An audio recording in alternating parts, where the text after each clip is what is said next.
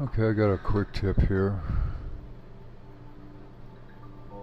Uh, I just did this screen recording and made me think of a problem a lot of people have with finding files after they've done something with it.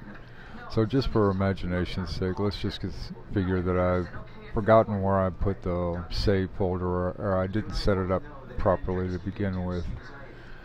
On a Mac, generally all you have to do with any document is go to the title bar of the window, hold down the Command key, and you get the path to where this document was actually saved.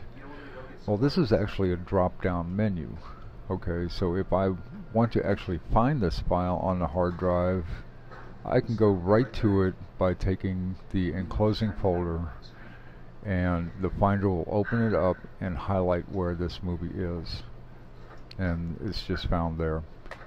Now if you were on a Windows machine, you'd probably have to start off with your C drive and dig down with the path that would be in that title bar for those documents. But on a Mac, almost every application supports this particular feature where you can hold down the Command key and click on the title, and you can find the path to the document no matter where it's saved, what hard drive it's on, or what server it's on.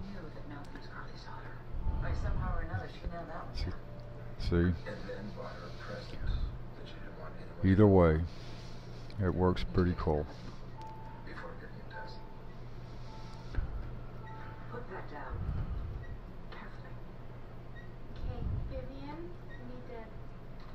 And there's my document.